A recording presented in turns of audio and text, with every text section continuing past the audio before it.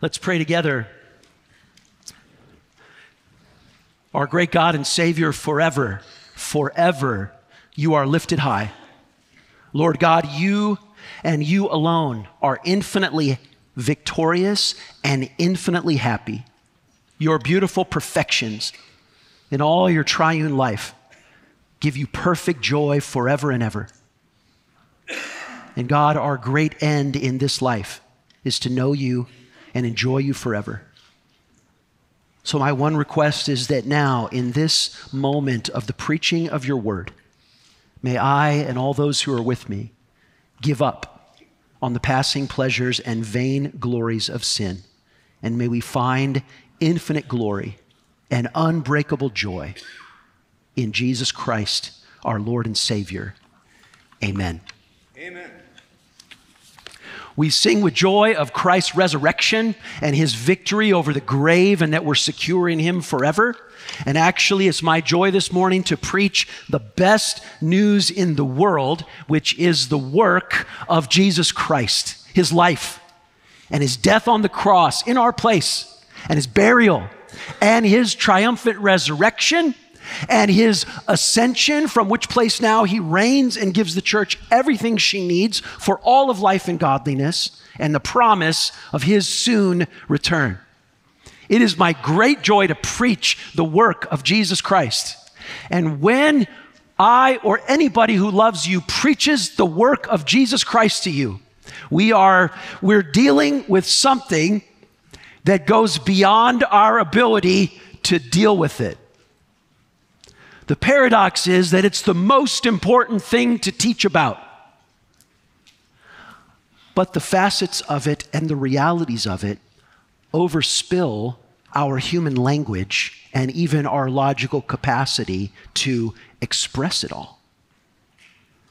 It's so good that we want to preach it all the time, but the sort of paradox is that it is too good for our containers of lessons and words and sermons, and that it always has to spill over that. So the work of Christ is something that we can apprehend and believe together. We can get a handle on it. But the work of Christ is not something that you and I will ever comprehend and pick up the whole thing and understand it. It's beyond our minds and even our hearts. When we talk about Christ's work on the cross, even in 1 Peter, we'll be in 1 Peter 3:18 today. Even in Peter, he expresses the paradox that a couple of times in this epistle, he says, hey, the theme here is suffering. And just like Christ suffered on the cross, church, you will be called to suffer like Christ did. So there's a part of Christ's work that we really can imitate. And yet Peter, in the very same epistle, sometimes in the next paragraph or two, he'll say, hey, hold on. There is an element of what Christ did on the cross that is utterly and totally glorious and unique that no one can ever reduplicate or imitate ever. And both of those things are true, because we're talking about the work of Christ. It's so good. And we'll talk about the work of Christ in 1 Peter 3, and I'd kind of like to go through verse 18, almost phrase by phrase. So 1 Peter 3, we'll read 18 down through verse 22. And what you're going to find is that the waters get a little choppy in verses 19 and 20 and 21. When you go to Bible school or you take a Bible interpretation class, the folks who are in the know will tell you that 1 Peter 3, 19 and 20 and 21 is one of the most difficult passages in the New Testament to interpret rightly.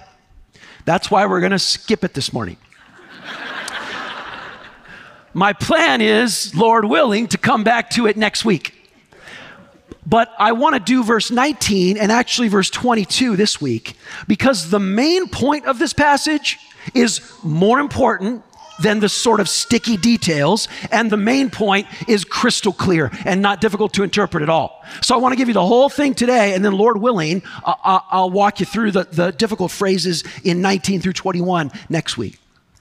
1 Peter 3 verse 18, for Christ also suffered once for sins, the righteous for the unrighteous, that he might bring us to God, being put to death in the flesh, but made alive in the Spirit, in which he went and proclaimed to the spirits in prison, because they formerly did not obey when God's patience waited in the days of Noah while the ark was being prepared, in which a few, that is 8 persons, were brought safely through the water.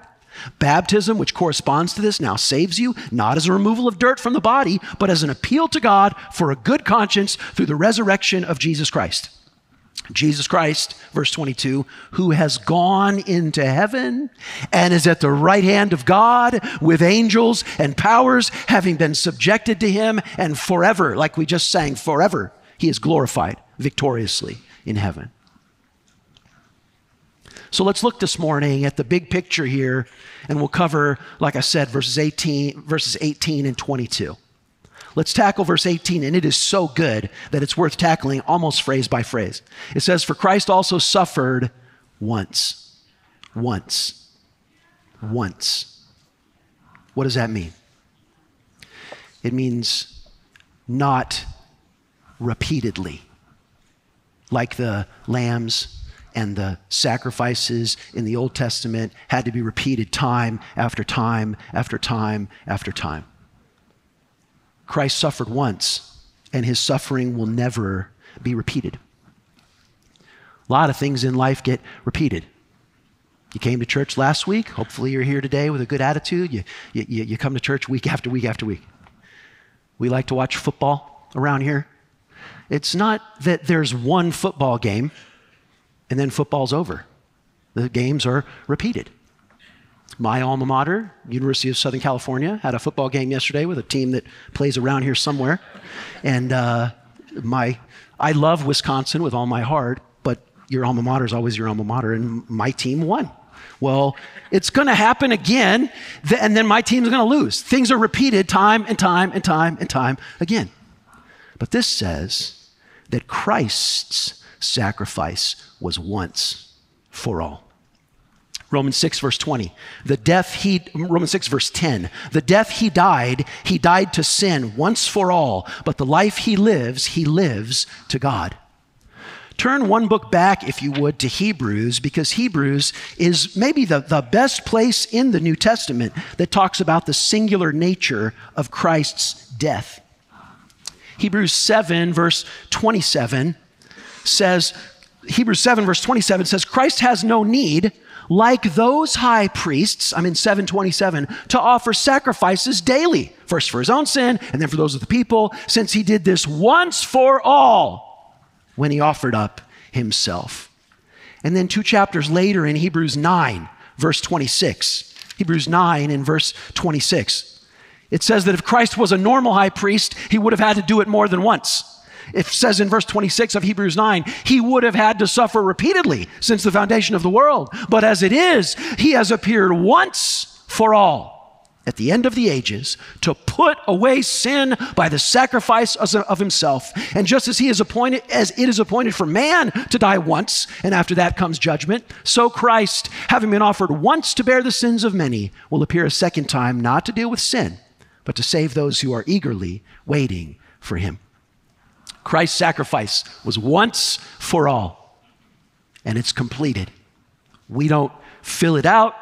We don't repeat it when we celebrate communion or when someone is baptized. These are all ways that we remember that it is finished. And Christ's work is complete. Well, the next little phrase in trying to unpack the absolutely unpackable and the work of Christ that carries through all of our packages and categories and spills over their shores. The next phrase from verse 18 of 1 Peter 3 is, for Christ also suffered once for sins, the righteous for the unrighteous. Christ suffered for sins, the righteous in the place of the unrighteous. The theological word for this, it's 2 words, is substitutionary atonement. Substitution, you get that, and atonement, the paying of a satisfactory price. The theological category for this is substitutionary atonement. The sort of simple way of saying it in 4 very crisp words that a 6-year-old would understand is Jesus in my place. Jesus in my place. That's it. The language comes from Leviticus, from the Old Testament, where the sin was a burden that brought death. And even the worshiper, it says in Leviticus 4 and Leviticus 5, would place his hand on the head of the lamb as if the weight of his sin was going to the sacrifice instead of to him. And then the sacrifice was killed in my place. In Isaiah chapter 53, verses 5 and 6, you know these verses? He was pierced for our transgressions. He was crushed for our iniquities. Upon him, the chastisement that brought us peace, by his wounds we are healed. All we like sheep have gone astray. We've turned every one of us to his own way. But the Lord has laid on him the iniquity of us all. Jesus in my place. We just completed a membership class. We prayed about that in our congregational prayer. There's another membership class coming up. When you become a member of Racine Bible Church, it's not as intimidating as it sounds. You have an interview with one of our pastors or elders, and it's a simple interview. We get to know you. We say, do you have any questions we can help answer, any needs we can help meet? And one question that I often ask in that interview is I just ask the new member, the question is, could you tell me the gospel? To which the new member says, you're the pastor of this church and you don't know the gospel? No, it's not that I need to, I say, can you tell me the gospel? Or how do you know for sure that you're going to heaven? And it is sometimes the case that in those very membership interviews, the person who's becoming a member will say something like, well, I go to church faithfully, and I try to do more good than bad. And that's the wrong answer, but I'm glad that the wrong answer comes out in conversation with me so we can talk about that. That's not the gospel. That's not the gospel. This, 1 Peter 3:18 is the gospel. The Lord has called, the Lord, the righteous one, in the place of the unrighteous. So the way to answer that question, how you know you're going to heaven, is that Jesus died in my place. And that because that made atonement and satisfied all of my needs, he has risen again from the grave. And all of my hope in it for heaven is in him. And so he says in 1 Peter 3:18, for Christ also suffered once for sins, the righteous for the unrighteous, that he might bring us to God. The righteous connects with the pronoun he. The unrighteous connects with us. We are the unrighteous. The character of the sufferer and the character of those for whom he suffered could not be more antithetical. Beloved, this is why grace is so amazing. Doesn't it say somewhere? Yeah, if someone's really good and they're a great friend, then perhaps you'd lay down your life for them. But Jesus loved us in this: while we were his enemies, he died for us. We weren't just sort of unwittingly trapped in unrighteousness. We were drinking it down by the gallon and bathing in the lasciviousness of it. And that's when he came to rescue us.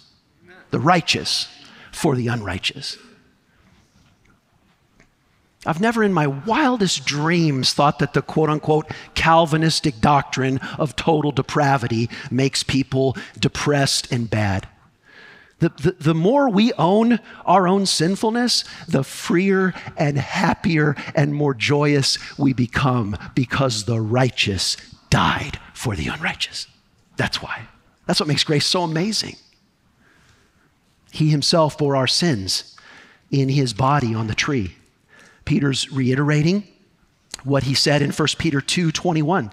In 1 Peter 2:21, it says, "To this you've been called, because Christ also suffered for you, leaving you an example that you might follow in his steps. He committed no sin, neither was there sin in his mouth. When he was reviled, he didn't revile in return. When he suffered, he didn't threaten, but continued entrusting himself to him who judges justly." 1 Peter 2:24, "He himself bore our sins in his body on that tree, that we might die to sin and live to righteousness. By his wounds you have been healed." Church, this is the heart of it all, isn't it? D.L. Moody, who for founding a huge church and a college, for doing all of that, he was a pretty simple guy. If you listen to his preaching, it's pretty simple. And one of D.L. Moody's most famous lines that he often repeated was, "I must die, or I must find someone who is willing to die for me. And if the Bible doesn't teach me how to do that, it doesn't teach me anything." That's the core of what we're talking about. That's at the heart of it all. Christ also suffered once for sins, the righteous for the unrighteous, that he might bring us to God. I love that.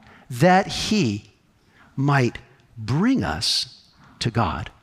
The purpose of Christ's suffering was so that he could bring you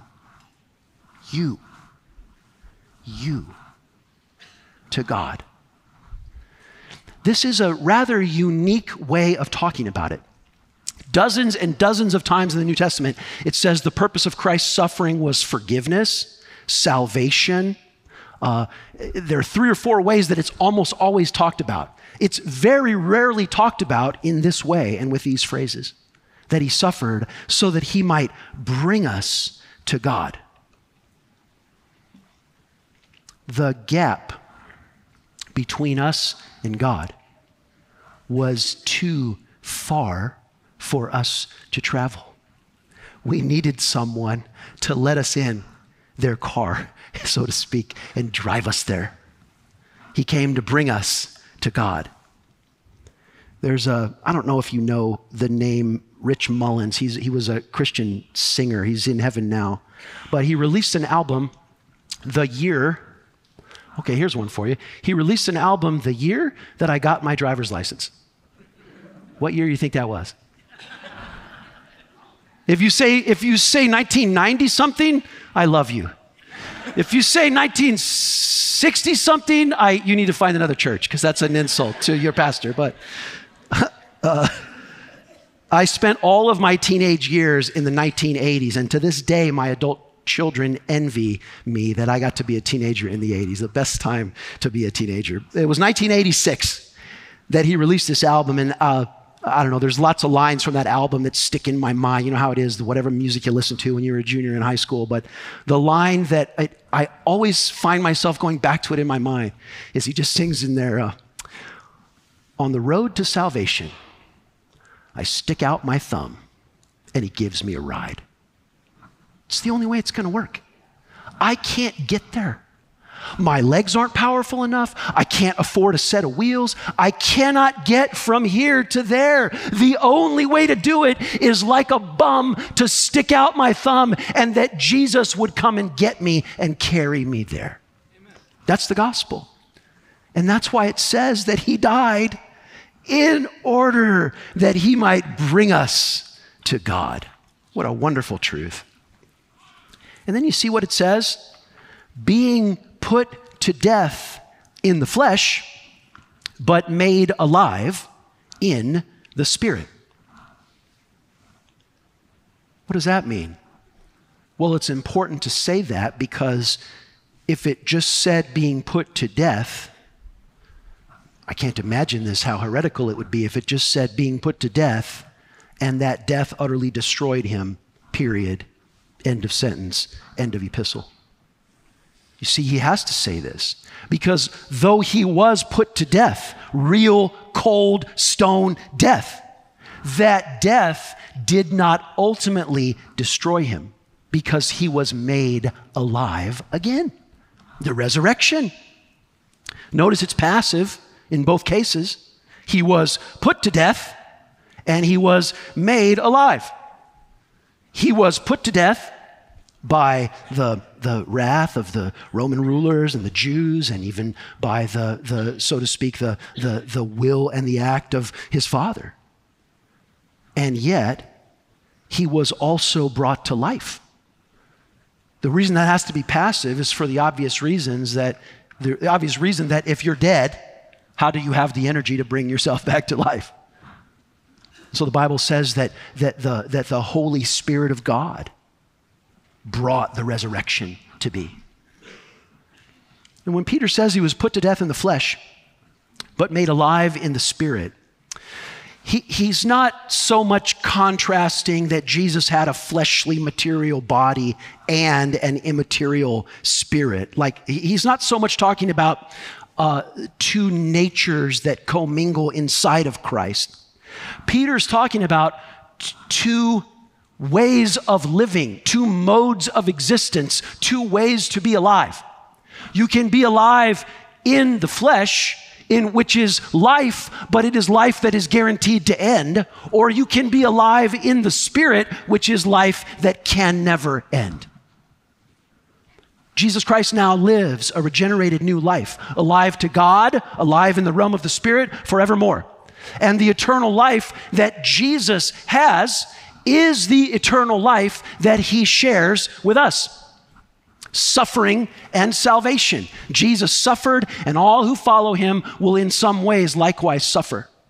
But Jesus has eternal life, and all who follow him will enjoy the salvation of eternal life forever. The contrast, put to death in the flesh, but made alive in the Spirit, fits with the contrast that the whole epistle of 1 Peter makes, which is that the suffering in this life hurts, but the suffering in this life is short. The 9th hour on the cross, and then his suffering ended. The suffering in this life is hard, but the suffering in this life is short. The spiritual blessing of salvation goes on forever and forever. Part of Peter's burden, honestly, it's my burden when I talk with you all the time. My burden, I share it with Peter, is to somehow get you to remember the shortness of this earthly life and the reality of the life to come. Because whenever we're in times of suffering or times of transition or times of challenge, we let the immediate overshadow the ultimate. And we let the vapor seem as if it is more important than eternity to eternity. And so Peter keeps bringing us back to the reality that the life we have in Jesus Christ is real life that lasts forever, that can never be taken from us. Perhaps it's the most important thing that you'll hear this morning, just to hear me say again. The spiritual realm is not the weird,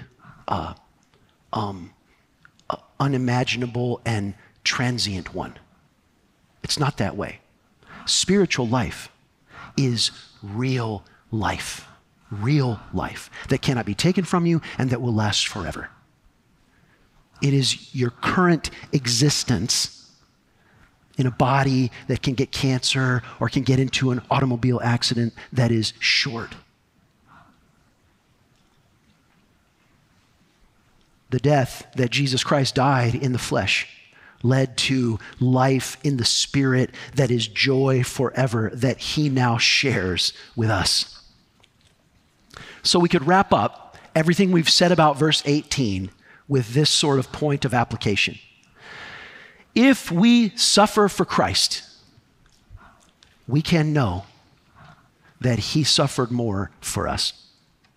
If we suffer for Christ, we can know that he suffered more for us. Our vision of making and training disciples who make and train disciples, the core of that mission is the declaration and demonstration of the gospel. And so again and again, we return to the cross, just as Peter again and again returns to the cross and says, the righteous for the unrighteous. We're going to, Lord willing, interpret verses 19 and 20 and 21 next week. But to see verse 22 that says, now, because of the resurrection, Last phrase in verse 21, because of the resurrection of Jesus Christ, he has gone into heaven and is at the right hand of God with angels, authorities, and powers being subjected to him. It is unthinkable to have one without the other. If you're a member in good standing here, you would probably agree with me. It is unthinkable to have Kringle without coffee. Who would have Mountain Dew with their Kringle? You are a strange little bird if you do that. Like, what is that? It's unthinkable to have one without the other. At the risk of going to the sublime after the ridiculous, it is unthinkable to have the crucifixion without the resurrection. Utterly, utterly unthinkable. How could the righteous be actually defeated by the unrighteous? He couldn't. He couldn't. It is unthinkable to have the crucifixion without the resurrection, because the resurrection was the divine declaration of satisfaction with the atonement that was made. The resurrection is the announcement, and he kind of talks about this in 19 and 21. The resurrection is the announcement to the demonic realms below the earth, and every nation, tribe, and tongue on the earth, and even the rulers and principalities above the earth, that Jesus Christ wins. And that's why it says that triumphantly he's gone into heaven and is at the right hand of God, and all things are subjected to him. So, Christ's life as a righteous one led to his death and crucifixion in the place of the unrighteous. And his crucifixion led to the resurrection for us and for our salvation. And the resurrection, verse 22, leads to the ascension, where now every throne and power and principality is subjected to him. We are incorporated into each one of those facets. We talk so much about that little preposition, in Christ, in Christ. What does it mean to be in Christ? It means that I'm incorporated into his death. And my sins really were laid upon the head of the Lamb when he took those thorns. And it means that I really am incorporated into his resurrection. And the life that I now live, I live in the resurrection power of Jesus Christ. And I really am incorporated in his ascension.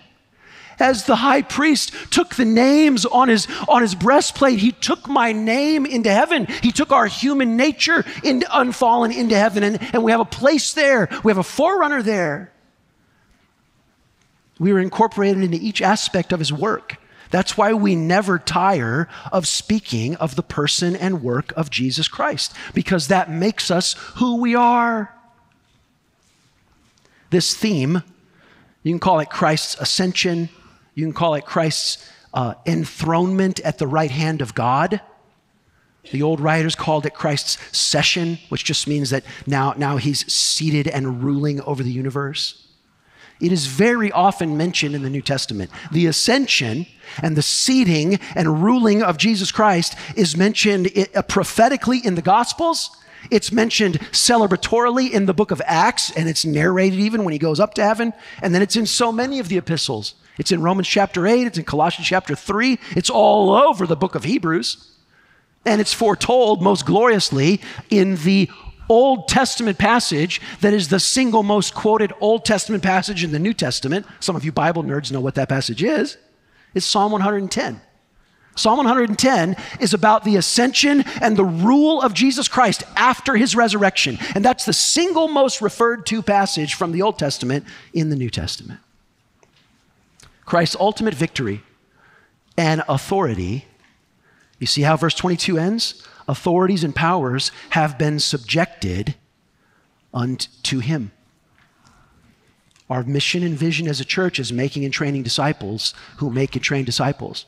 We get that making disciples from Matthew 28. And the controlling entry point of Matthew 28, before Jesus says, hey guys, and he does say this to us, hey guys, be a church that makes and trains disciples who makes and trains disciples. Jesus really does say that to us. But the controlling point before that is when Jesus says what? All authority in heaven and on earth has been given to me. Therefore, be a church that makes and trains disciples. Who makes and trains disciples? It all hinges on that. Christ's dominion over all things is portrayed as a present reality, though it is also the case that his reign over all things will be, so to speak, actualized, and we'll see it when those events told in 1st and 2nd Thessalonians and Revelation come to pass on this earth. But Christ's ultimate victory and sovereignty and authority is real, and it is the most precious assurance for us that we could possibly have. Peter is writing to believers who are going to suffer. He's writing to believers who might get arrested because of their faith. They'll lose their money. They'll lose their job. They'll lose their liberty. And as Peter writes to afflicted believers, what he says to those who are about to suffer is, I don't want you to be surprised. You really are going to suffer. And I don't want you to forget that you are winning and you shall win in the end. You'll never lose. Never lose. Not if you're on Christ's side. Not if you're on Christ's side. All authority in heaven and earth is subject to Christ. One of my favorite titles for Christ comes out of Revelation 1, verse 18. Christ says in Revelation 1, verse 18, listen to Jesus. He says, I died, and behold, I am alive forevermore, and I hold the keys of death and Hades. It's a little bit of what he's getting at there when he says he went down and spoke to the spirits in prison. We'll maybe interpret it next week, but I'm telling you, it's not saying that Christ was captive in hell. What it is saying is he flew down there and ransacked the place because everything belongs to him.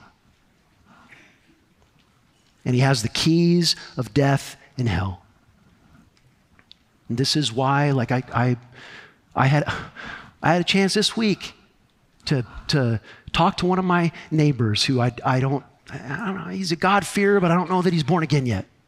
Like you get chances to talk to people, and if they are afraid of death, you know, Jesus holds the key of death. What I say to my friend is, you know, you're not wrong to be afraid of death.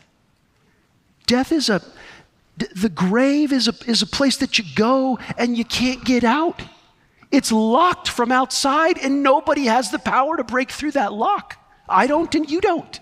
And so you're not wrong to be afraid of death. But one has come who holds the keys of death and hell, and no one will snatch those keys from him. And he liberates those who bow the knee to his lordship. Will you come to him for life? And this is what Peter is getting at. Even right there in verse 22, he's saying we win. We will not be defeated.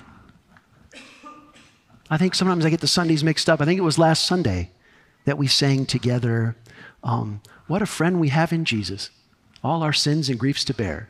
And then we said, we should never be discouraged. Take it to the Lord in prayer. We have hope and we have confidence because Christ has gone into heaven and is at the right hand of God with angels, authorities, powers, being subject to him. This is our hope, that we win in the end. There's a verse that, I don't know, there's like a little stack of verses somewhere in my cerebral cortex that's just sort of, when I'm walking from the chair up those little steps to the pulpit, there's like, I don't know, like maybe 6 or 8 that I'm always thinking about. And one of them is Psalm 149. It says, let the godly exult in glory and sing for joy. And let them have the high praises of God in their throat and the two-edged sword in their hand. And let them march to victory for the Lord. We don't lose. Not in Christ. Yeah, I could lose my liberty if they take me to jail. I could lose my money if they take it, but they can't hurt me. They can't cause me to be defeated if I'm in Christ. So doesn't it all come back to this? Where is your hope? Where is your hope? And where is your happiness? If your hope and happiness is having material provision, then if a hurricane comes and wipes out your house and you don't have the right kind of insurance, or if the government says, if you proclaim the truth of Jesus, we will take away all your assets, then if that's where your hope is reachable and takeable and losable.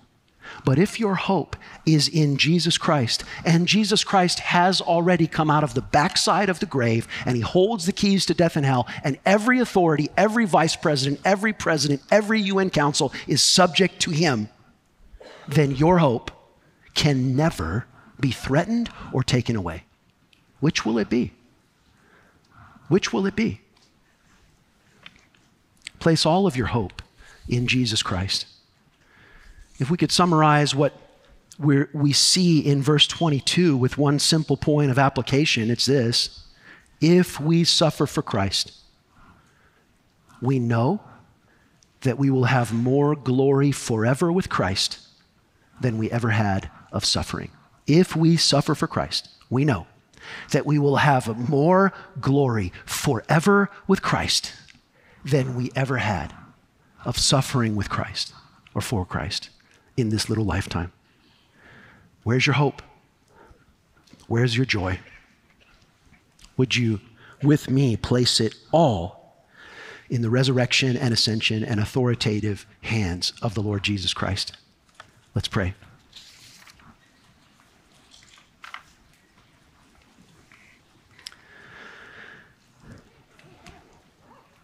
Heavenly Father, hear your children as we pray to you, and give us confidence, give us courage, and give us joy.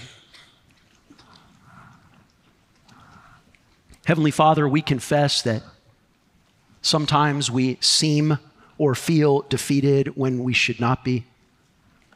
We confess that sometimes the fear of man makes us swallow our words which would declare the goodness of God. And we ask that you would give us more courage and more confidence in the resurrection power of the Lord Jesus Christ. Pray that we would anchor all of our hope now and forever in you. Lord Jesus, we rejoice that all things are subject to you, and that in a very special way, you have made the church the apple of your eye, the place where you will exercise your headship and your husbandly love for us. We rejoice that we are yours, and we place all of our confidence afresh and anew in you in this hour. Jesus, be glorified in the life of your church. Amen.